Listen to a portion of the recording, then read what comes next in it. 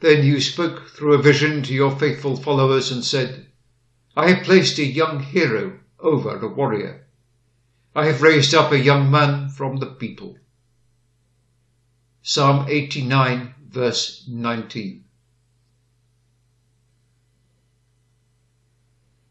Why was Christ chosen out of the people? Speak, my heart, for the thoughts of the heart are the best. Was it not that he could be our brother in the blessed lie and ties of kindred blood? And what relationship there is between Christ and the believer. For the believer can say, I have a brother in heaven. I may be poor, but I have a brother who is infinitely rich and is a king. Will he suffer me to want while he is on his throne? Oh no, for he loves me. He is my brother. Dear brothers and sisters, this morning wear this blessed thought, like a necklace of diamonds around the neck of your memory. Put it like a golden ring on the finger of recollection, and use it as the King's own seal, stamping the petitions of your faith with confidence of success. He is a brother born for adversity. Treat him as such.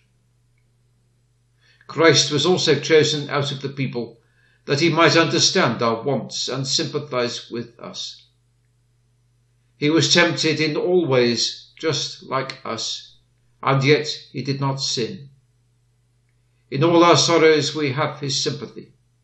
Temptation, pain, disappointment, weakness, weariness, poverty, he knows them all, for he has felt all. Remember this, Christian, and let it comfort you. However difficult and painful your road, it is marked by the footsteps of your Saviour. Even when you reach the dark valley of the shadow of death and the deep waters of the swelling Jordan, you will find his footprints there. In all places, wherever we go, he has been our forerunner. Each burden we have to carry has once been laid on the shoulders of Christ. His way was rougher and darker than mine. Did Christ my Lord suffer, and shall I repine?